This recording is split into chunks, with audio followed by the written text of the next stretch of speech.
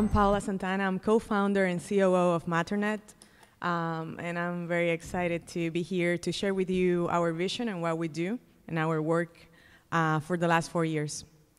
What inspired Matternet, us to start Matternet, was basically the understanding that 1 billion people in the world today have no access to all season roads. These people is completely disconnected from all social and economic activity, so they cannot get their goods to market to create a sustainable path out of poverty, and they cannot get access to basic health services, basic goods, neither, because they're just completely disconnected. So imagine that, for example, in Papua New Guinea, most of the goods in rural areas are stuck for several hours. And that means produce, that means medicine, and that means people as well. But when we start talking about this, many people think the idea and the aim to take Matternet is just something for the developing world. And I like to remind people that we have this same problem in the other side of the spectrum. So most of us live in congested cities and megacities, over 4 billion people. And it seems like we haven't figured out a way to scale infrastructure in a manner that is sustainable, that is scalable, and that actually matches this 21st century. So especially because the first and the last mile, that is a problem that we still haven't been able to solve. They consist the most expensive and least efficient part of the transportation chain. And 70% and the cost of what we move, 70% of that goes into the last mile. And we still haven't been able to figure that out. So we had a question 4 years ago, and the question was, can we leapfrog? Can we leapfrog road infrastructure with the technology that is available today? And we think we can with a new paradigm of transportation. It basically consists on 3 main components. It's about small flying vehicles, or UAVs, or drones, however you want to call them. It's also about cloud software and a mobile app that together, integrated, can form an ultra-flexible logistic and distribution network for the distribution of goods that works in the background like the internet 24/7. Like an internet for physical goods, for matter, and we call that Matternet. Let me tell you a little bit more how it works. For you, what you see is basically an app. You tap, and you have created a route linking your nearest clinic or your nearest pharmacy to you. You tap again, and a vehicle takes off and brings you whatever medicine you've ordered from your pharmacy, and then you receive a notification that your medicine is there, and you just go and grab it. But for us, it's building the technology that goes behind. So we create something that is very reliable and a system that can really live up to the hype of creating a new paradigm of transportation. This is Matternet 1. We announced this product 29 days ago. It's the first smart drone for transportation. It is completely autonomous, it is electric, and it can carry 1 kilogram over 20 kilometers. This red box that you see there is basically the heart of Matternet. And you can put there something that has less than 1 kilogram and around 2.5 liters. We believe that by having focus on the design and making it very appealing and very user-centric, you don't need to be a hobbyist, you don't need to have any skills to operate this system, and it's an end-to-end solution, vertically integrated, so anybody can use this drone. The way the whole system works is that the drone takes off and lands in landing pads, or what we call landing stations.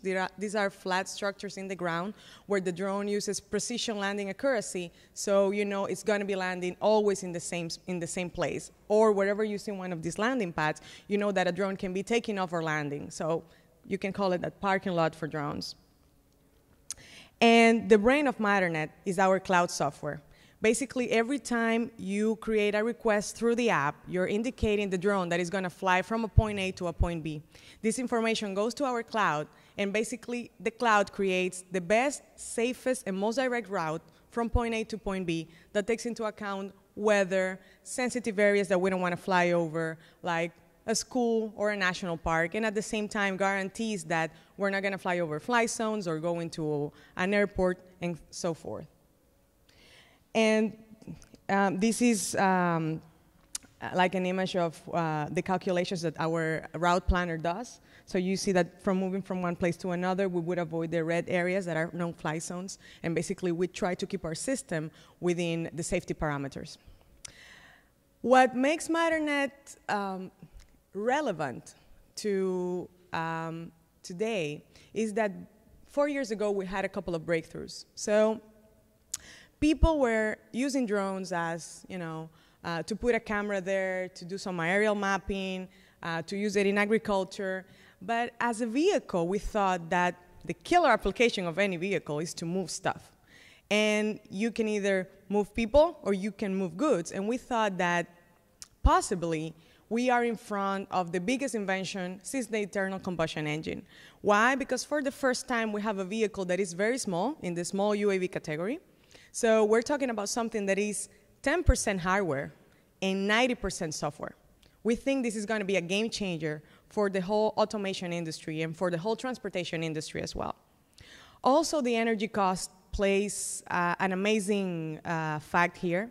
So if you think about the most lightweight vehicle, motorized vehicle today, let's say a motorcycle, you need that motorcycle to be driven by someone. So you have, let's say, 250 pounds carrying probably 2 pounds.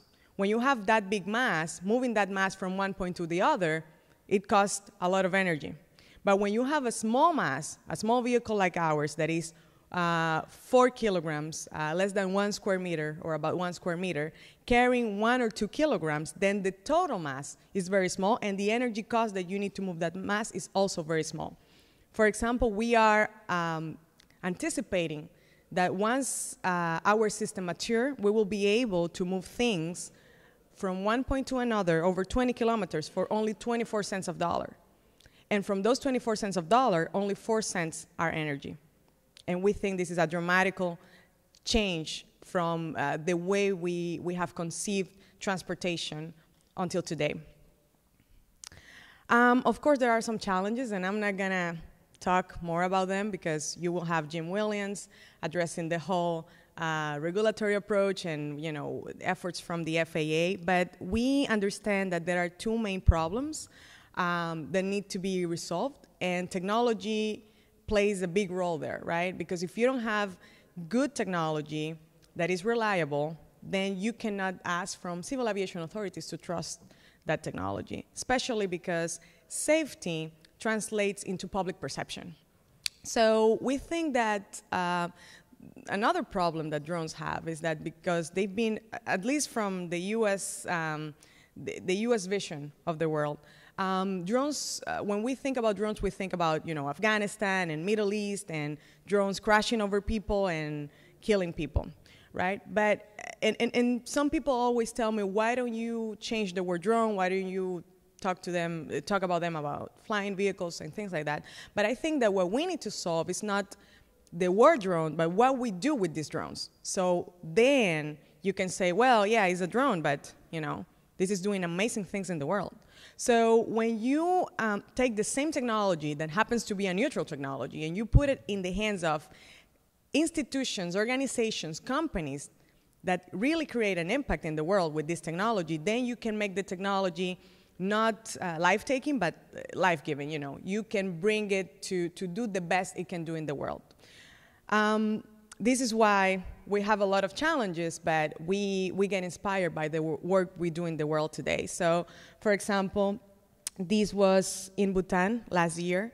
We were invited by the World Health Organization and the Prime Minister of Bhutan to help them complement a big telemedicine project that they have in the country. The country is in the Himalayas, very mountainous. They don't have enough infrastructure, but they're connected through this telemedicine project. So you can go to any rural clinic and a patient can talk to a doctor that is in a main hospital. But the chain, the whole cycle is not complete because yes, you can know what you have, you have this illness, but how do you receive your medicine? That part is still broken. So this is where an Internet of Matter comes in. So we went there and we did some tests connecting some clinics that were in the rural side of the country to a national hospital. This is one of the flights. It's been sped up, but we had the opportunity to fly over one of the biggest Buddhas in the world. We thought that was good luck, you know, taking such a crazy and challenging thing to solve. So we thought that was meaningful.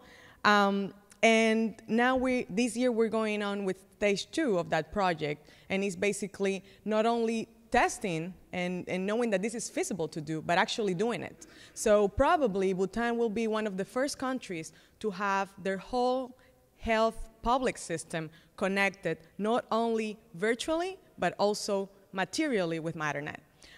The way we're going to do this is that around 180 clinics are around 30 hospitals, and we think we can connect at least 60 of them in the first stage of Matternet with the product that we already have, that is Matternet 1.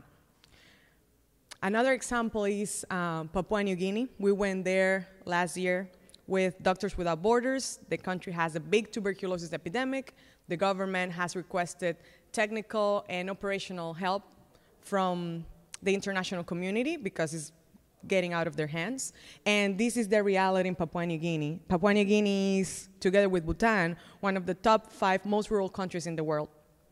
In Papua New Guinea, 82% of people live in the highlands. So what can we do when you spend most of your day stuck in mud or trying to get your vehicle out of mud?